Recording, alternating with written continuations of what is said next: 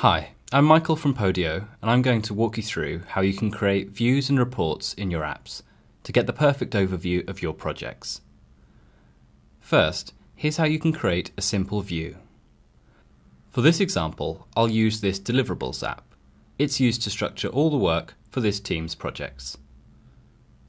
Right now, I'm seeing all the deliverable items in this app, but I'll set up a view that will show my team the progress of the deliverables for just one project, and enable them to see a view of just the deliverables they're in charge of. For this purpose, I'm going to choose a new app layout, and I can do this by clicking the layout switcher here. Currently, I'm in badge layout, but I'd like to get a visual overview of the status of each deliverable. So I'm going to switch this to card layout, like this. I've still got a lot of deliverables here for a few ongoing projects. So to get a clearer view of the deliverables for one specific project, I'll use a filter.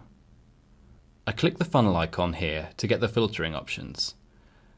And then I'll use the related project field, which is an app relationship field, and pick the one project that I'm interested in.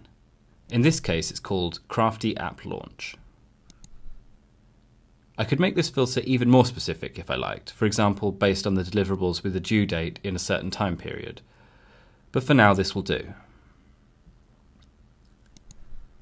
So now you can see I'm only seeing the deliverables that belong to one project, and they're organised by cards. I can save this combination of layout and filter as a view by clicking Save and then giving it a name. I can also decide if I want this view to be private or visible to my team. In this case, I'm going to make it shared with my team, and to make it even more useful, I'll create a split view by owner.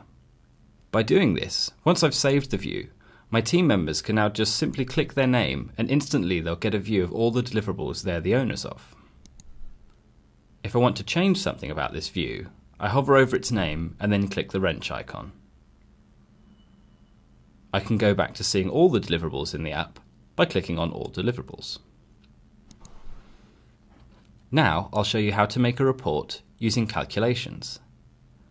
For this example, I'm going to create a report that will show the number of hours each of my team members have spent on the deliverables for a particular project. Again, I'll filter the deliverables by clicking the funnel icon and choose to see only the deliverables from one project. I then click the plus button next to reports and I'll get the calculation options.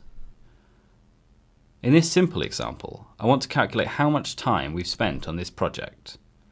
To do this, I select Calculate, choose the field from the app where the data lives, in this case the time spent field, and then split this total by the owners of the deliverables. When I click Next, I can give the report a title, enter the unit that we want to display, in this case hours, and select whether the report should be shown. I'm going to save it now on the reports page of this app. So I click Save, and here it is. All of my team can access it here, and they can do it at any time by simply clicking Reports. This was just a couple of examples of what you can do with views and reports. Try it out for yourself, and if you have any questions, feel free to write to us in the Help Centre at help.podio.com. Thanks for watching.